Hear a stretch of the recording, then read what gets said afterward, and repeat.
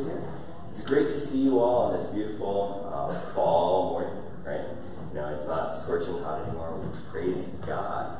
Before we get into our worship time, I'd like to draw your attention to some announcements that are on the screen behind me, hopefully. Great. First, new members class is coming up on Saturday, October 16th from 9 to 5. It is a big chunk of time, but we try to do that so that we don't eat up multiple weekends for you. But if you're new, you want to just sort of learn a little bit more about what we believe and who we are and what we're about, please do sign up to come and learn. And if you're interested in joining our church, please email Dr. Silvernail and we'll get that membership process started. Also, Women's Retreat is coming up. Please send your registration to Andrea Pagani. And then also, community groups are starting up. We have, I think, about 50% of our folks in 60.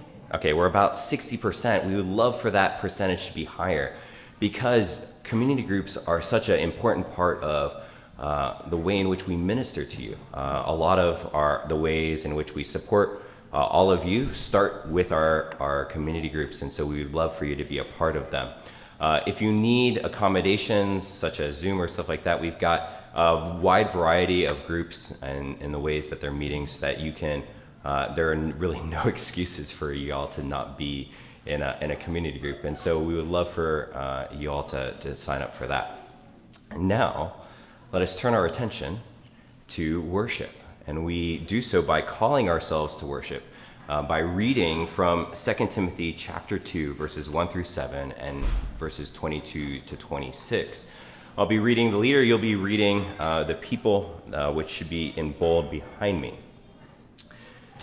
You then, my child, be strengthened by the grace that is in Christ Jesus, and what you have heard from me in the presence of many witnesses, entrust to faithful men who will be able to teach others also.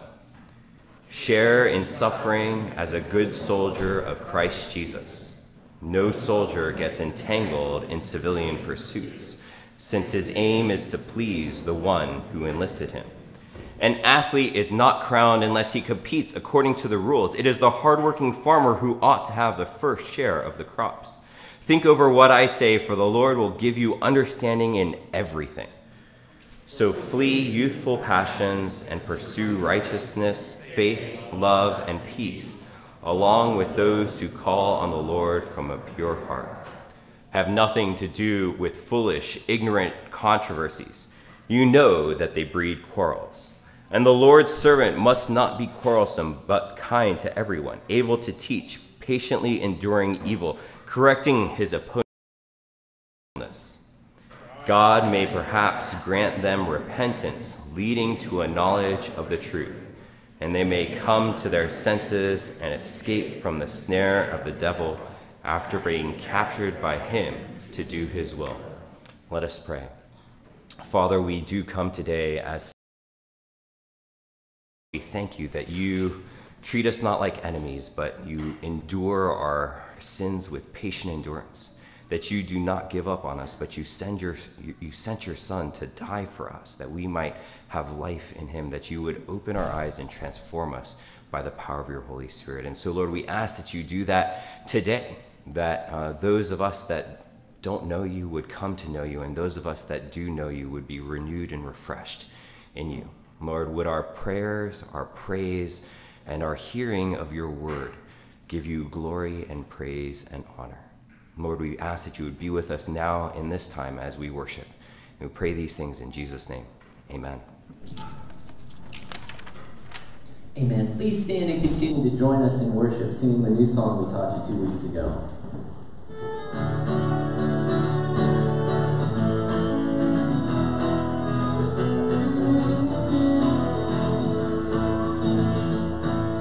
Fill thou my life, O Lord my God, in every part with praise, that my whole being may proclaim thy being and thy ways.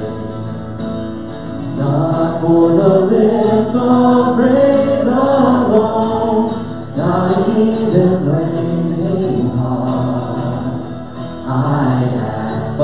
strive for a life made up of praise in every part.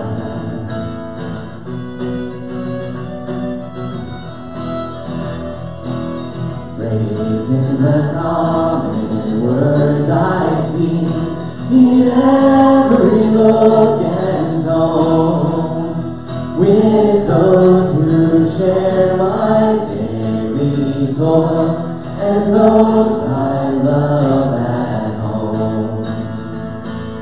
Not for the temple crowd alone, where holy voices chime, but in the silent paths of earth, the quiet rooms of time.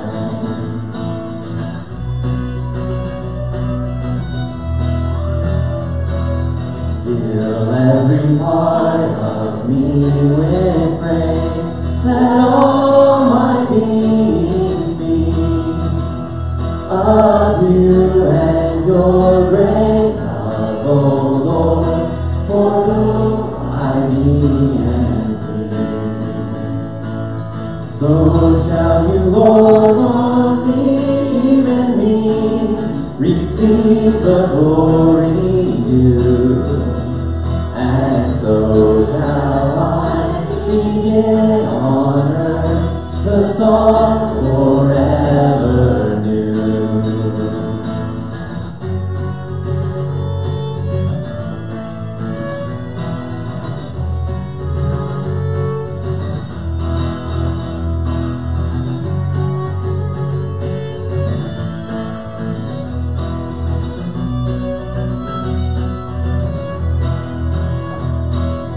So shall each hunger, each stress, each care be turned into a song, and every winding of the way the echo shall prolong.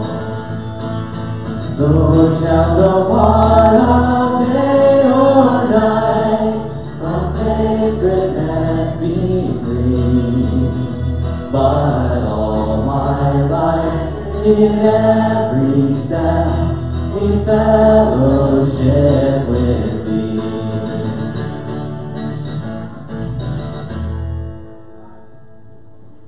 Amen.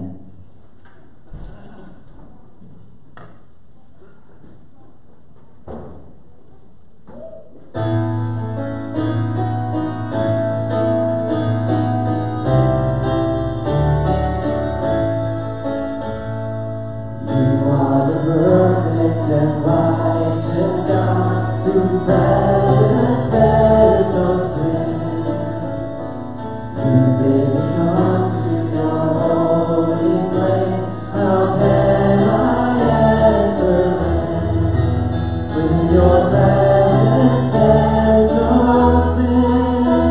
Through him who poured out his life for me, the atoning Lamb of God. Through him and his work alone, I boldly come. I come by the blood, I come by the cross, where your mercy flows from hands pierced for me. For I dare not stand on my righteousness, my every hope rests on what Christ has done, and I come by the blood.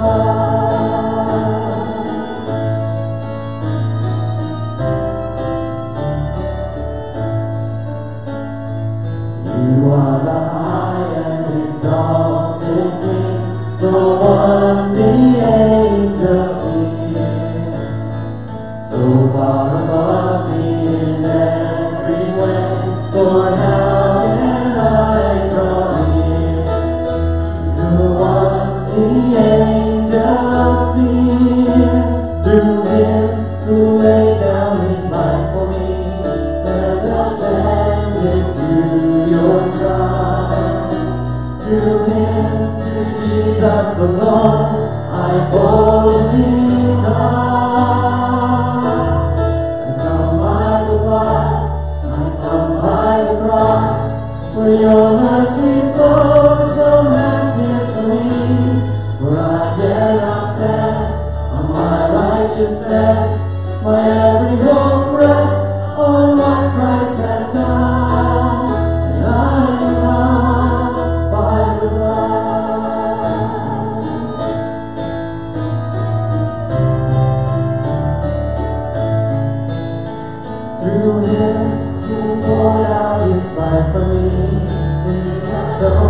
shining Lamb of God.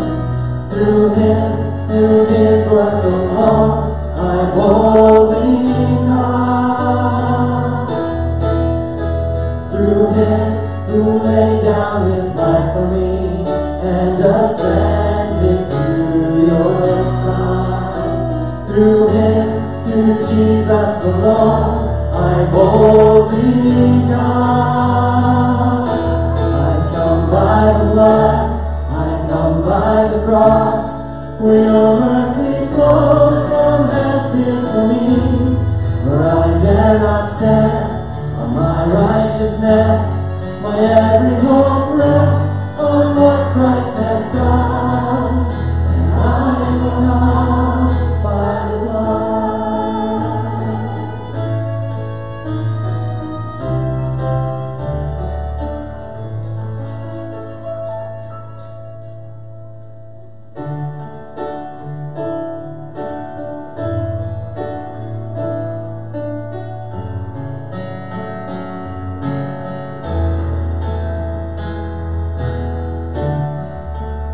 Everyone needs compassion, a love that's never failing.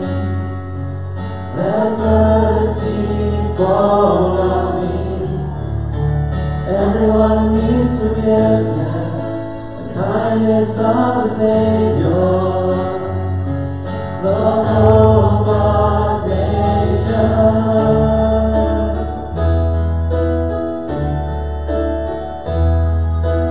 Savior, he can move the mountains. My God is mighty to save. He is mighty to save. Forever, author of salvation. He rose and conquered the grave. Jesus conquered the grave.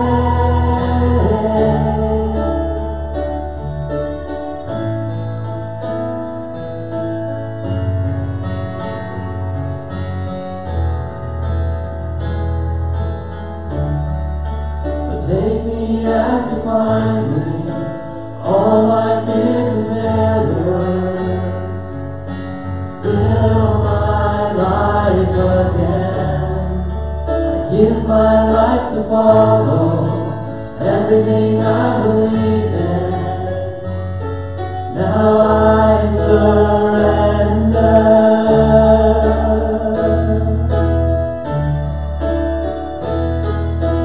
Savior, he can move the mountains. My God is mighty to save. He is mighty to save. Forever, author of salvation. He rose and conquered the grave. Jesus conquered the grave. Turn your light and let the whole world see. For the glory of the risen King. Jesus, shine your light and let the whole world see. We're singing for the glory of the risen King. Savior, he can move the mountains. My God is mighty to save. He is mighty to save. Forever, author of salvation. He rose and conquered the grave. Jesus conquered the grave.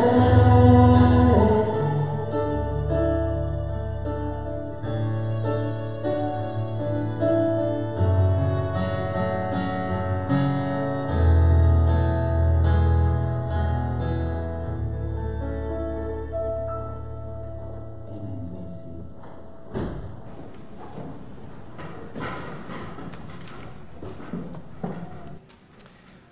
We come now to a time of prayer.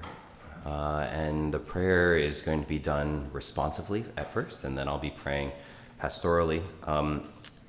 As we often do, we are praying together corporately for things that are sort of societal level, sort of big picture, nation, society, world kind of things, kingdom kind of things.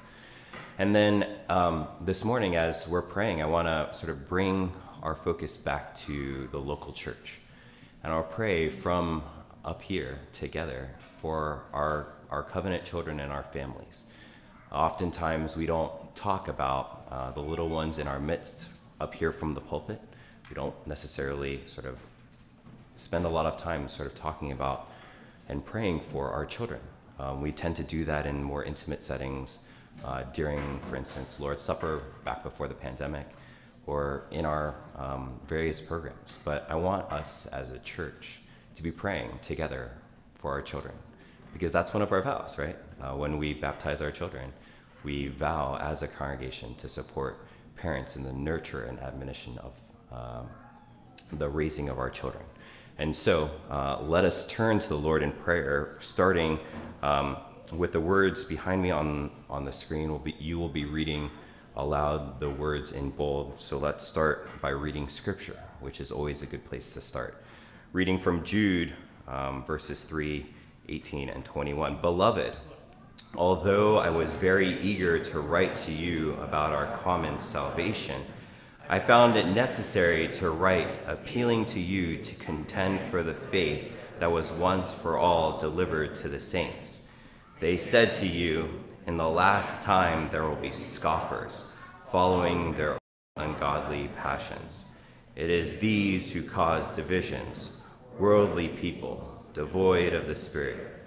But you, beloved, building yourselves up in your most holy faith, and praying in the Holy Spirit, keep yourselves in the love of God, waiting for the mercy of our Lord Jesus Christ that leads to eternal life. Sovereign God, we pray on behalf of your church throughout the world, for this congregation and for those who serve us within the Presbyterian Church in America. Today we pray specifically for our sister PCA churches in Northern Virginia. Fill them with your Holy Spirit and bless the worship services in person and online of Harvester PCA in Springfield, Virginia, and their pastors, Reverend Mark Hayes and Reverend Dan Dahl, and Crossroads PCA in Woodbridge, their new pastor, Reverend Alex Young. Lord, who answers our prayers, hear this one. O Lord our God, in accordance with Philippians 1, verses 27 through 30, our text for today, we thank you for the calling you have put upon our lives through the gift of Jesus Christ. We thank you for your church. We pray that you would bless your people everywhere with the truth of the gospel. We pray that this good news would be powerful for salvation through the gift of faith. Lord, who is faithful and true, hear our prayer. Loving Lord, be pleased to grant our nation social, educational, and economic progress that is pleasing in your sight. Gracious God, with all the instability and insufficiency in this world, we ask you to guide the nations of the earth into the way of justice and truth, establishing among them that peace which is fruit of righteousness, and bring them to you and your neighbors. Lord, Savior and Spirit, hear our prayer. Would you pray with me? Lord, we lift up our covenant children to you today. Lord, we lift up those that would like to have covenant children, those that are trying and struggling with infertility. We ask that you would comfort them and be with them as they persevere and trust in you. We ask that you would give them the desire of their hearts to be parents. And Lord, for those that are expecting, Lord, for Julie Blake, who is in the hospital right now, Lord, we pray that you would give her peace and comfort, that we pray that you will protect her baby, and that we would rejoice when we get to meet this little one. Lord, even now we ask that you would be working in that little one's heart to work faith. And Lord, as we wait, we pray that you would be with Nathaniel and Eleanor and Julie as they wait with anxious anticipation and with concern. Lord, we pray that you would give the doctors wisdom as they try to sort out what's going on, and that you would protect everyone, we pray. Lord, we pray for Marie Adkins. We pray that her baby would grow strong and in the faith. And we ask that you would prepare Bill and Marie for parenthood, that you would give them strength as they prepare, and peace and comfort as they await the arrival of this little one that you have blessed them with. Lord, we rejoice with them over this baby, and we pray that we would come alongside of them and help them nurture this little one in the faith. Lord, we pray even now that these two little ones, these two babies, would come to know you and would never know a day where they did not rejoice in being yours. Work faith in them, we pray. Lord, for our littlest of children, we pray that they would continue to grow strong and healthy. And even now, as they hear the gospel, just sort of as they play, we pray that they would be good soil for the seeds of faith that are being planted. Lord, we ask that those seeds would flower into a harvest that is 100-fold, that you would be glorified in them. Lord, we pray that for the kids that are just a little bit older than the littlest of our children, that they would grow to love the Lord, and that they would never know a day without you, and that their youthful joy of being at church with their friends and with their community, their brothers and sisters in Christ, would never waver, that they would rejoice in being counted among the number of your kingdom. Lord, we pray for parents. It is a frustrating, exhausting, and difficult calling that you have given to us that are parents. Lord, we are mindful that our children are sinful. Give us eyes to see as you see, in the midst of meltdowns, in the midst of late nights, in the midst of middle of the night wake-ups. Lord, would you remind us that we were just like these children, needy and sinful. Lord, give us grace for when we fail. Remind us that our children aren't in our hands ultimately, but are in yours. Lord, give us a confidence that in knowing that you are with us in this hard thing that we're doing. Give us encouragement and grace, we pray. Lord, we pray for all the programs that serve our children at Potomac Hills. Lord, we pray for the nursery, for Katie Mextrith, who coordinates it, and all the volunteers. Lord, we thank you so much for these people that serve our littlest of children, that comfort them and nurture them and read books to them and play with them and are joyful as they interact.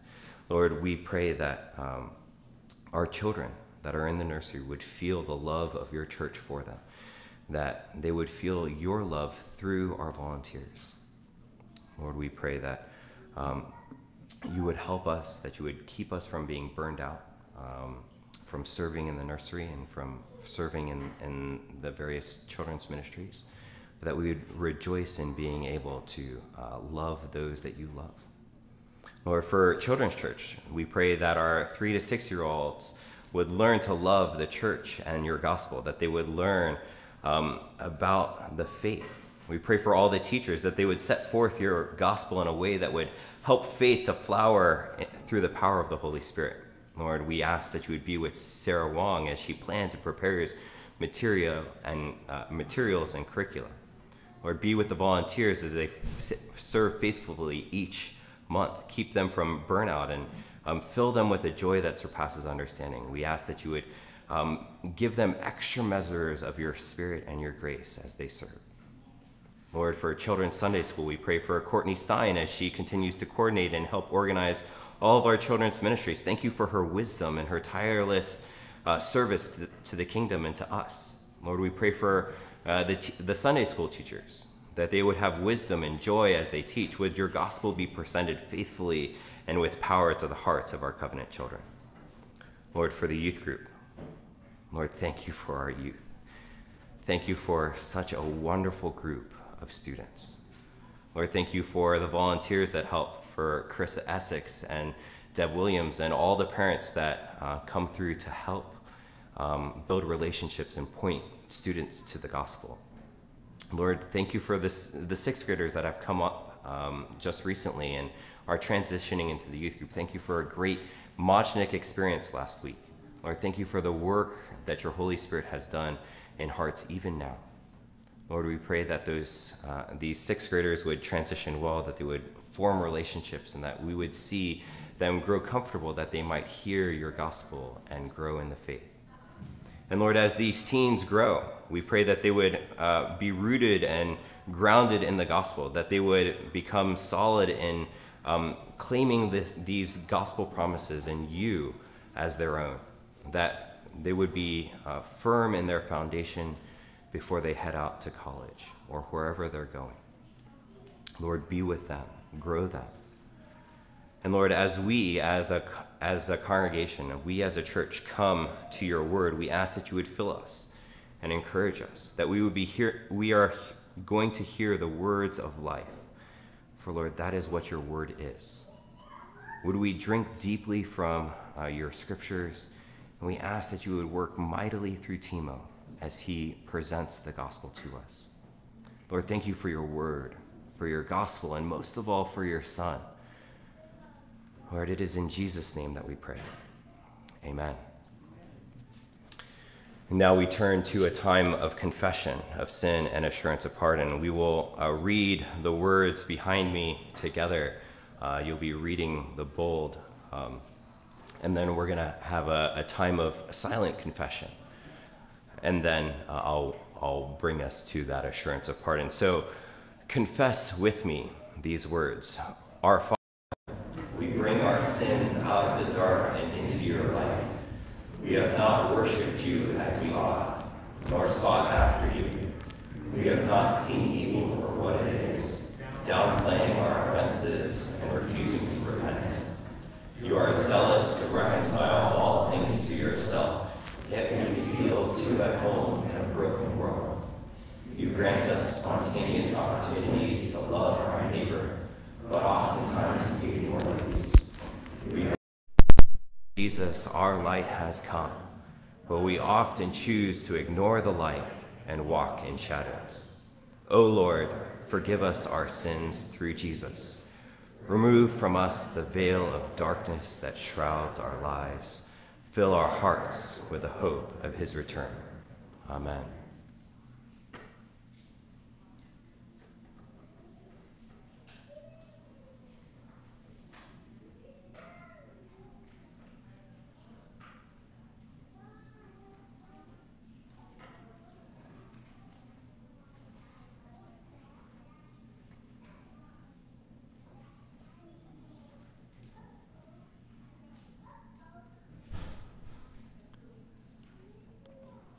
Amen.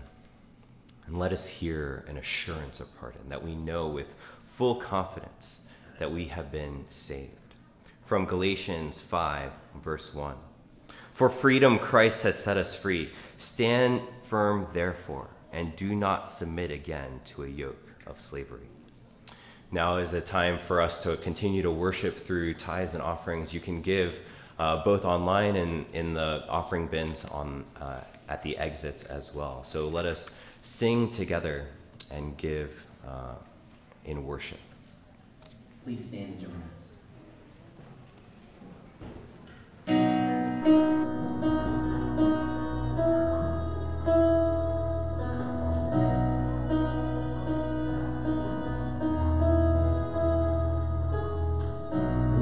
is no other so sure and steady. My hope is held in your hand. When castles crumble and breath is fleeting, upon this rock I will stand. Upon this rock I will stand.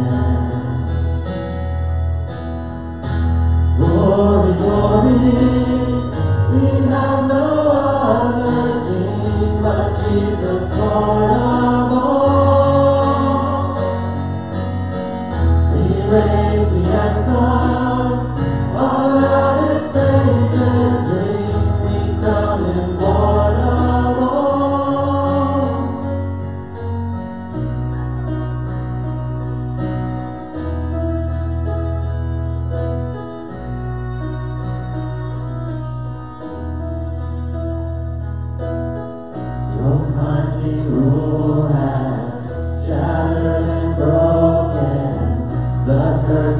sin's tyranny. My life is hidden beneath heaven's shadow. Your crimson flood covers me. Your crimson flood covers me. Glory, glory, we have no other King but Jesus, Lord of all. We raise the anthem, our loudest praises ring. We crown Him Lord of all.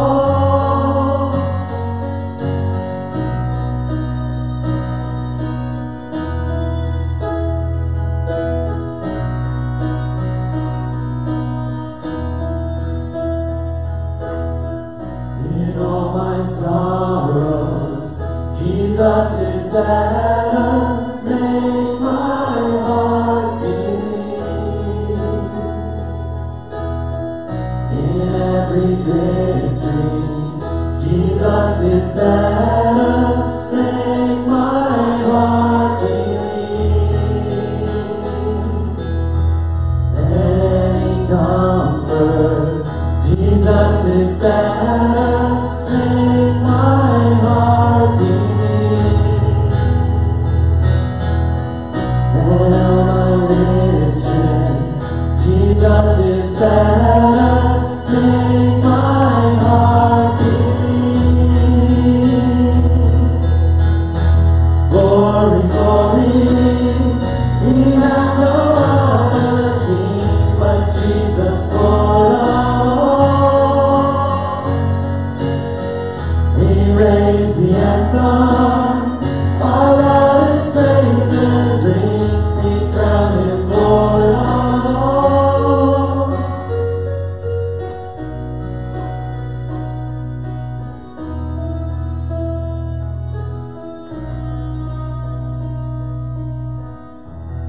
Amen. Would you please be seated? I'd like to invite all the children heading to Children's Church, ages 3 through 6, to come on down. Slowly and walk, please.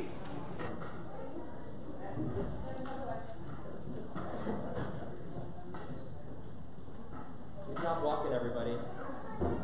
Some good marching.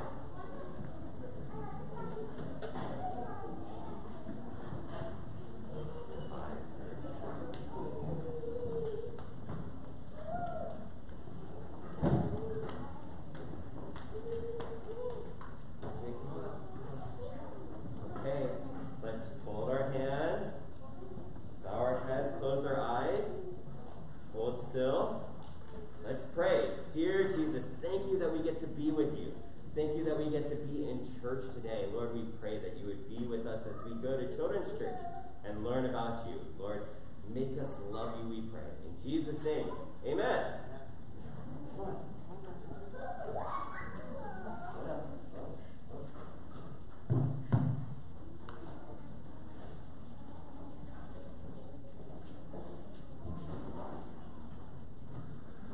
All right. Good morning, everyone. Good morning. I'm Timo Saza, and if you've seen me here before, it's because I'm a pastoral intern, and sometimes I get to preach, like this morning. And today we will be looking at, we will continue our series on the book of Philippians. We will be looking at Philippians chapter 1, verses 27 through 30. So you have a Bible, please go there, and you can also see the text in the projector.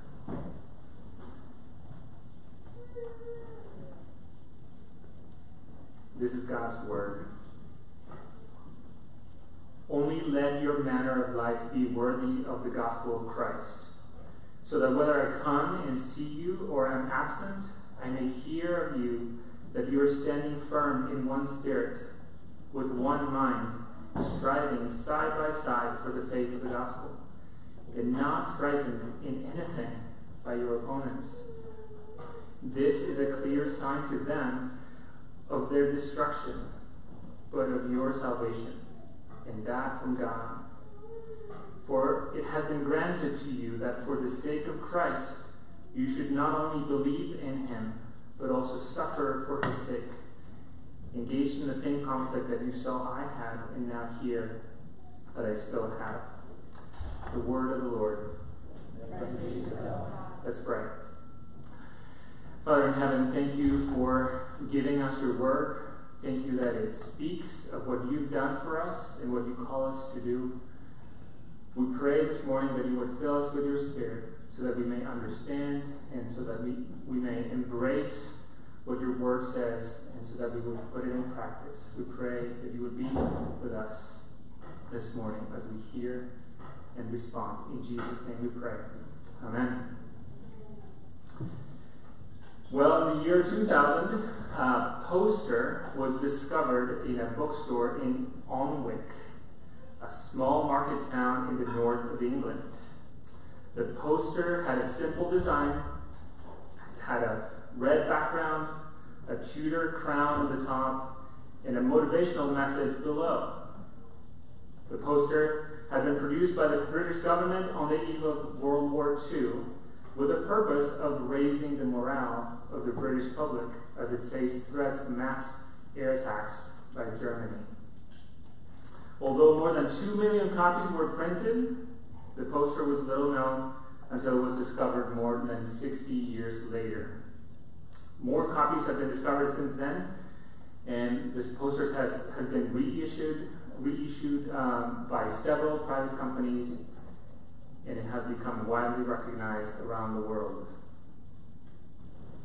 Anyone know what was written on the poster? Keep calm and carry on. Well, today we find this theme and motto in a variety of products: mugs, t-shirts, and yes, posters. And though few of us know much or anything at all about its origin, we still associate it with the British way of being, a sort of stoicism, a determination to remain calm, whatever happens. Keep calm and carry on. Well, stoicism is not quite a biblical value, and the Apostle Paul was not British, and he wasn't alive in the late 1930s, but he had a similar message to the Philippians at the end of chapter 1. As we've seen in the last few weeks, Paul writes this letter from prison, likely Rome, where he's been put for his proclamation of the gospel. He writes to the church in Philippi, a church that he had himself founded, to remind this church of his affection for them, of his prayers for them, to thank them for their concern for him, and to encourage them in the faith. And as we saw last week, Paul expects to be released from prison and see the Philippians in person again, so that he can continue working for their progress and joy in Christ. But, as we see in the rest of the letter, Paul's expectation of being released from prison fell short of an absolute certainty. He knew he could face a death sentence. So, as a good spiritual father, Paul wants the Philippians to thrive in the faith and remain focused on their mission, whether he comes to them or not. And so he tells them in verse 27, only let your manner of life be worthy of the gospel of Christ. In other words, whatever happens, whether I come to see you or am absent, live in a way that commends the gospel, a life worthy of the gospel. Now, what does living a life worthy of the gospel look like? Well, that's something that Paul will flesh out and come back to in the rest of the letter. In fact, living a life worthy of the gospel is the main theme, the main point of the book of Philippians. But the main idea that Paul puts forward in our passage this morning is this: that we live a life worthy of the gospel by having unity in the gospel and by having confidence in the gospel. We live a life worthy of the gospel by having unity in the gospel and having confidence in the gospel. So, unity and confidence. So let's consider these things in turn. Let's start with unity. Look at verse 27 again. Only let your manner of life be worthy of the gospel of Christ, so that whether I come and see you or am absent, I may hear of you that you are standing firm in one spirit, with one mind, striving side by side for the faith of the gospel. So Paul wants the Philippians to stand firm, whether he comes to them or not. And in order to do that, they need to be united in the gospel. Or as he says at the end of that verse, united in the faith of the gospel. And I think this unity has two aspects that we see here in this passage. First aspect of that unity is a unity of purpose. You see, the Philippian church had come into existence because they heard the message that Paul preached, the gospel of Christ. They heard of God's mercy and grace for sinners in Jesus Christ. That God has sent his Son into the world. That God's Son, though he was in very nature God, became a man and suffered and died on a cross in the place of sinners. That he had risen again. That sinners receive God's forgiveness and acceptance not on account of their own actions or social status or religious status, but by faith alone in Christ. And having heard this message, the Philippians embraced it. They believed it. And spreading this message became their mission, their purpose. So Paul is simply reminding them of what they already know is their purpose, holding fast to the gospel as their faith and proclaiming the gospel so that it becomes the faith of others. Now, earlier in the letter, Paul commended the Philippians for their partnership in the gospel. They're one of the best churches that we see in the New Testament, right? And they knew what they were supposed to do, and they were doing it. So why does then Paul feel like he needs to remind them of this one more time? Well, Paul had heard reports that certain problems were brewing in the Philippian congregation. There was envy, rivalry, selfish ambition, pride, grumbling, maybe even theological or doctrinal errors, sinful passions, and sharp disagreements. And all of these things were undermining their focus on their mission, and therefore their unity in the gospel.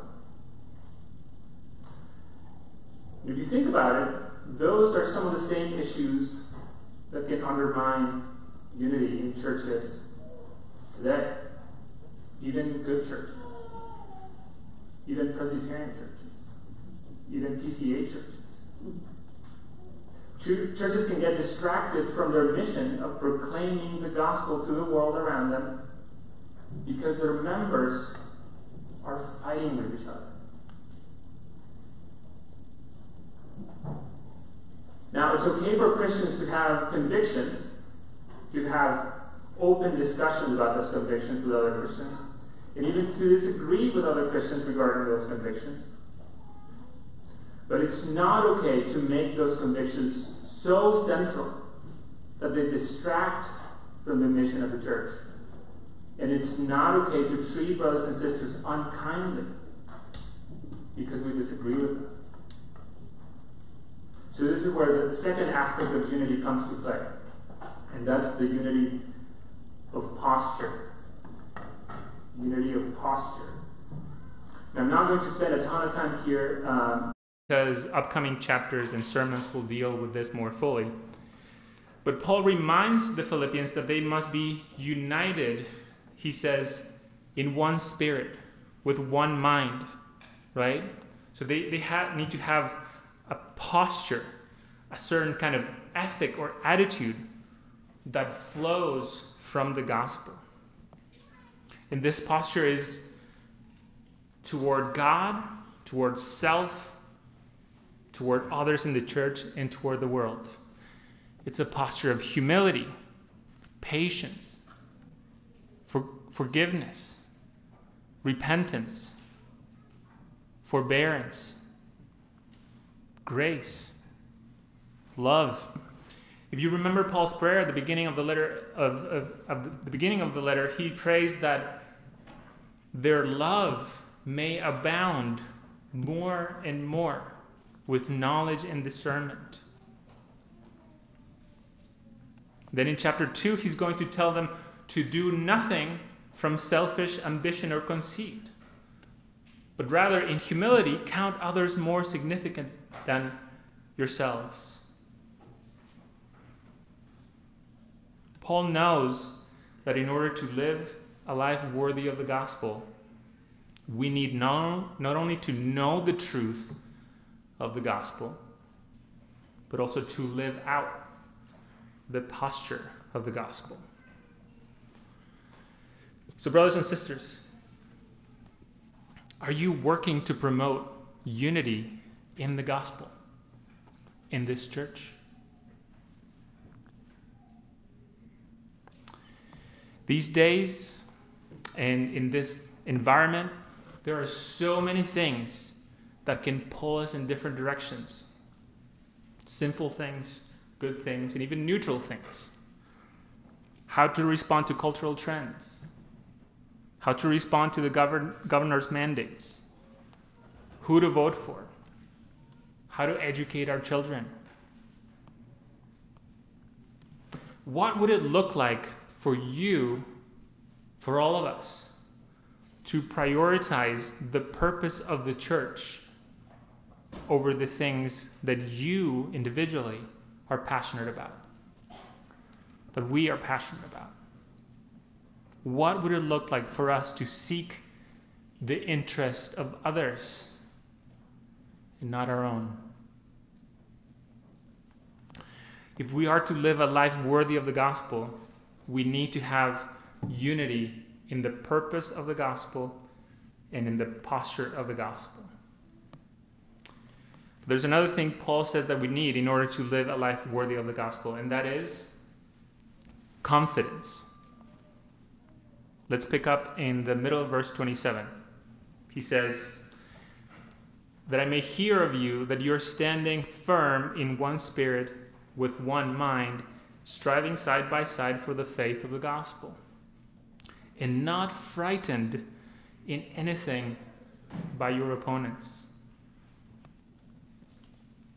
When Paul talks about their opponents, he's probably thinking about the Roman authorities opposed to the preaching of the gospel and the establishment of churches.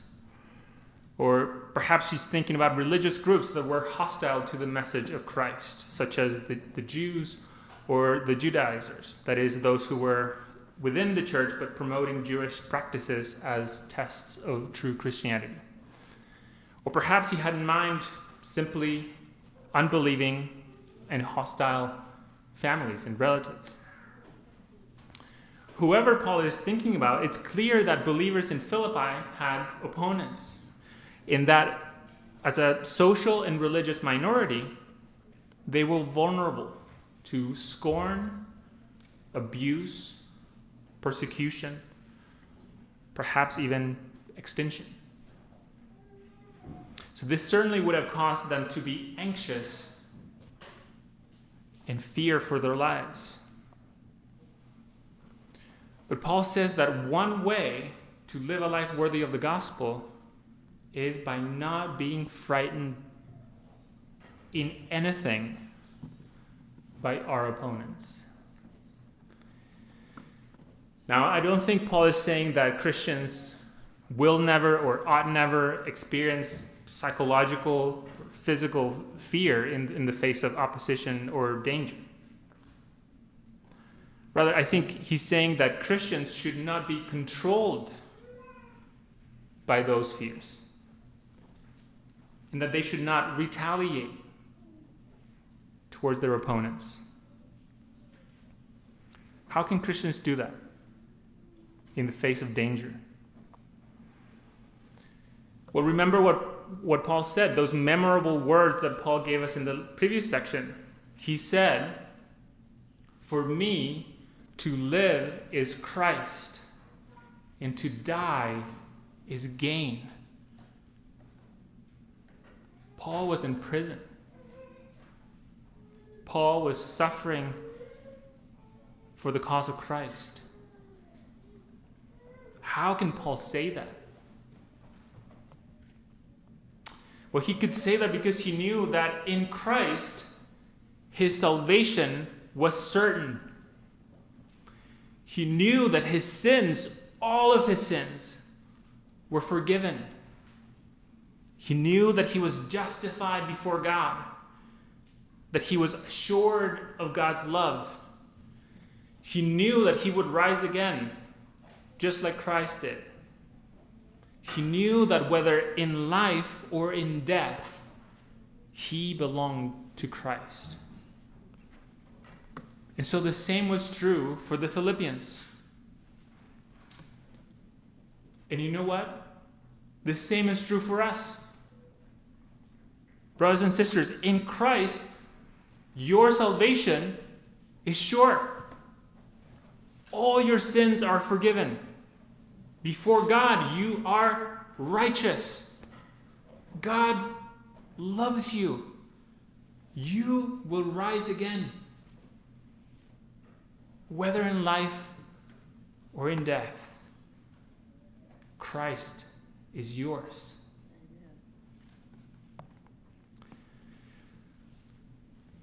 I've been recently reading Harry Potter, the first book.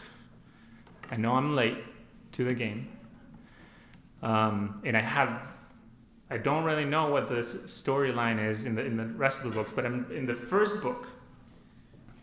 And if you've read the book, which I would assume that you have, or you're familiar with it, Hagrid picks up Harry and takes him to a place called Gringotts, because that's where Harry's family wealth is stored. And it's interesting because Gringotts is this place where like everything is safe. There's no way no one can get in, right? Now, please don't tell me that later on someone breaks in and steals the stuff, and then also my illustration doesn't work. But in Christ is like Gringotts, right? He's got our salvation protected. We belong to him. And so any earthly danger from our opponents, as scary as it may be, pales in comparison to the comforts and the blessings that are ours because of our union with Christ. And therefore, we can face our opponents with confidence, because really, they can't take anything of eternal value from us. Do you really believe that? I really believe that. How would we act differently if we really believe that is true? It's It's interesting what Paul says next in verse 28. He says, "This is a clear sign to them," to their opponents, "of their destruction, but of your salvation, and that from God." I don't think this translation here is the best. The ESV kind of gives the impression that our opponents clearly know that they are going to be judged by God and therefore destroyed. I don't want to go into the details of the Greek, but the dative is a bit is unclear. It's a bit ambiguous. And as we know, not all opponents of the gospel know clearly that they are going to be condemned. In fact, many of them believe the complete opposite. They believe that we're crazy, that we are going to be condemned for being so narrow-minded and exclusive in our belief in Christ. I think what Paul is saying here is that sometimes when opponents of the gospel see Christians united in their proclamation of the gospel and united in their loving posture towards one another in the world, and not being frightened by their opponents, that brings conviction of sin. They start to wonder whether they are in the wrong, whether perhaps this Jesus that Christians talk so much about is real, and whether he's really mighty to save. And some of them end up turning from unbelief to faith in Christ. Actually, that's something Jesus said that would happen, and he prayed for that. In John 17, he prayed to the Father that his disciples may all, so that the world may believe that he was sent by the Father. And that should be our prayer too, that we are so united in the gospel, that we are so confident in the power of the gospel to save us and to save others, that even our worst enemies are drawn to repentance and faith in Christ. So we can have confidence in the face of opposition. But Paul says one more thing about having confidence in the gospel. Pick up there in verse 29. "For it has been granted to you that for the sake of Christ you should not only believe in him, but also suffer for his sake, engaged in the same conflict that you saw I had, and now here I still have." As counterintuitive as this may sound, God has granted to his children, to his people, not only faith in Christ, but also sufferings for his sake. When we as Christians experience opposition and suffering, we are tempted to believe that we're doing something wrong, or we start to question whether, or if he's real, whether he's with us or for us. But Paul says that the sufferings we experience for the sake of Christ are a sign of our salvation, the salvation we've received from God. Now, let's be careful here. We need to recognize that as many times as Christians, we are the object of opposition and we undergo suffering because we're jerks and because we bring it on ourselves. But Paul is not talking about that kind of suffering. He's talking about our sufferings for the sake of Christ. Paul says that the sufferings are part of the package of salvation. God has given us a gift, that it's all blessing, but within those blessings, some things are hard to swallow. We get to believe in Christ, and we get to suffer for him. This is nothing new. This is something that Jesus himself said. He said that the Christian life would be costly. He said, if anyone would come after me, let him deny himself, take up his cross, and follow me. For whoever would save his life will lose it, but whoever loses his life for my sake and for the gospel's will save it. Paul and Barnabas told the believers in the book of Acts, chapter 14, that through many tribulations we must enter the kingdom of God. And then Paul tells Timothy also in 2 Timothy chapter 3, all who desire to live a godly life in Jesus Christ will be persecuted. So, brother and sister, I don't like suffering. Regardless of whether it's for the sake of Christ or because I'm a jerk. And I'm sure you don't like it either. But in God's providence, he has designed it as part of the benefits that we get through union with Christ. Because you know what? When we suffer for Christ, we are drawn closer to him. We get to experience somewhat what he experienced for us. We are conformed to his image. We are given an opportunity to honor him and to show his matchless worth. We even get to enjoy fellowship with each other through suffering. As Paul says there in verse 30, he says that the Philippians are engaged in the same conflict that they saw he had, and now hear that he still has.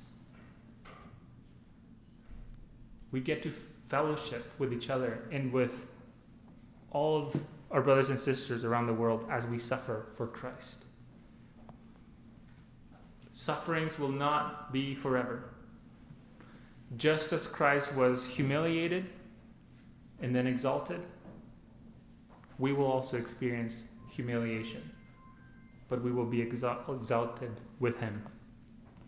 And therefore we can be confident that as we experience suffering for the sake of Christ, of the salvation that God has granted us in the gospel. So this passage calls us to live a life worthy of the gospel of Christ. Live a life worthy of the gospel of Christ. Some Christians might associate that call with a variety of behaviors. Perhaps, on the one hand, retreating from society to create our own little Christian society, or boycotting unchristian businesses. Or on the other hand, perhaps renewing society, transforming the culture, putting Christians in high positions of power to ensure that the laws of the nation reflect biblical values. And those things, any of those things, may be appropriate at times and to a certain degree. But the picture that Paul gives us in this passage is much less glamorous or grand. According to Paul, what does it look like to live a life worthy of the gospel? Well, it looks like something that the common public can do by the grace of God and by the power of the Holy Spirit. It looks a lot like keeping calm and carrying on. We keep calm by having confidence in the gospel in the face of opposition and suffering. Because we know that God has begun a good work in us and that he will bring it to completion at the day of Jesus Christ. And we carry on by seeking unity in the purpose in the posture of the gospel, so that the message of Christ might go forth. So brothers and sisters, whatever happens, whether things continue to be sweet and calm or we're attacked, keep calm and carry on. Let's pray. Father, thank you for the gift of your Son. Thank you for the salvation that we have in him, for the confidence that we have that our lives are in your hand, whatever happens. Help us, Lord, to be united as a church in the proclamation of this precious message of salvation.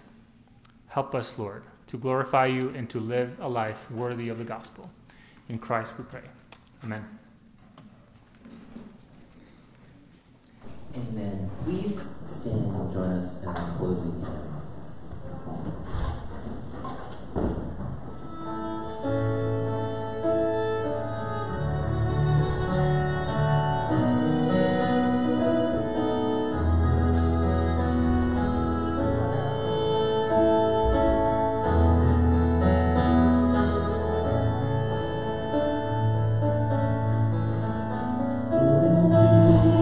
Like a river, a tender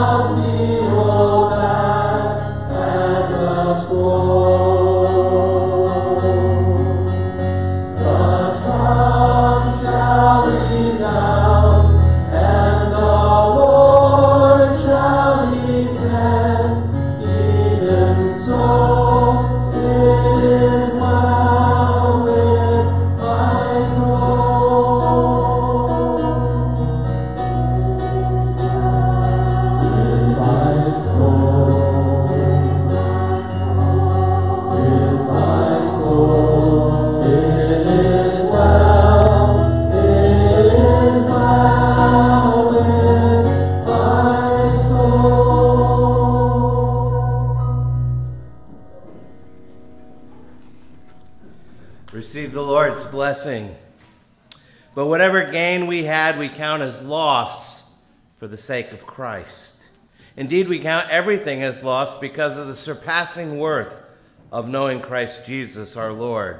For his sake, we are willing to suffer the loss of all things and count them as rubbish, in order that we may gain Christ and be found in him. God bless you. We'll see you next week.